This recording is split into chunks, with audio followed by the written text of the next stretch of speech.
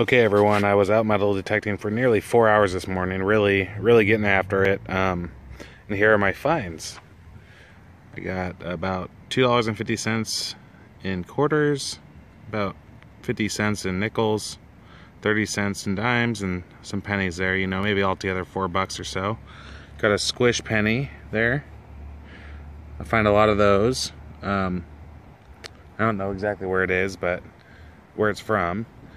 I got a 1,000 peso coin, so I got a foreign coin, which is nice. Got some kind of a tent ring or something like that. It came out really shiny. Thought it was a gold ring. Just a little piece of junk jewelry, but it's fun. I found a bowling trophy type thing, 209 scratch game. That's pretty good. It's from '99, so I just found it in some bark chips.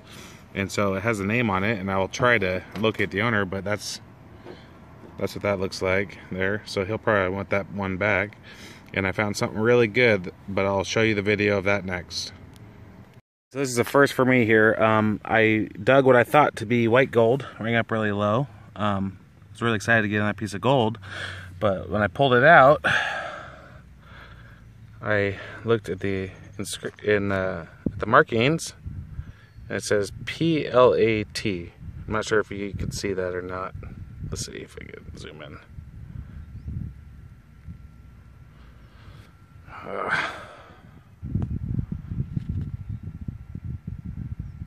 Anyway, so I got my first piece of platinum. That's a bucket lister, and I'm happy about it. Thanks. I hope you guys liked that other video. Here it is. About to throw it on the scale there. I already did this once, but I'll do it for the effect of it. 13 and a half, hold on a second.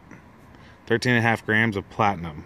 So at 33 or $35 a gram, that's not a bad haul for one day. Thanks for watching, guys. Bye.